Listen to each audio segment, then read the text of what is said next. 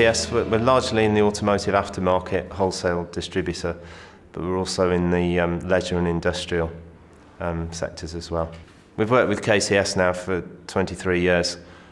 We started with Rev 7, upgraded to 807, then 809, and then last February to Babbage.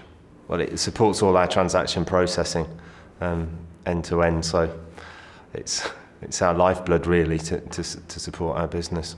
We're in a very dynamic industry. There's lots of market forces driven by customers, suppliers, the market itself. We're constantly changing. That means lots of changes in the software. That means we engage constantly with KCS.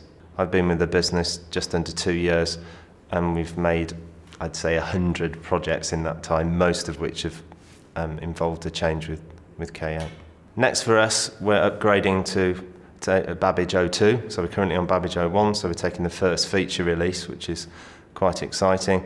It should be a small step for us, but it brings a few new features, and it'll be our first experience of loading a feature release.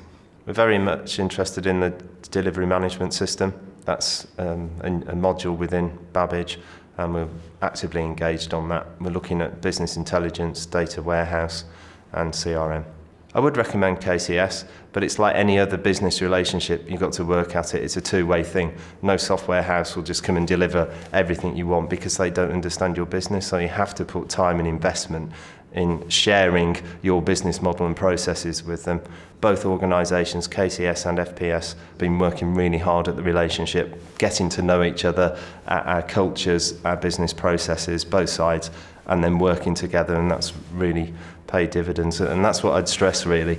It's about the effort you put into it. That's what business relationships, commercial relationships are about, whether that's software or manufacturing or supplier distribution, whatever.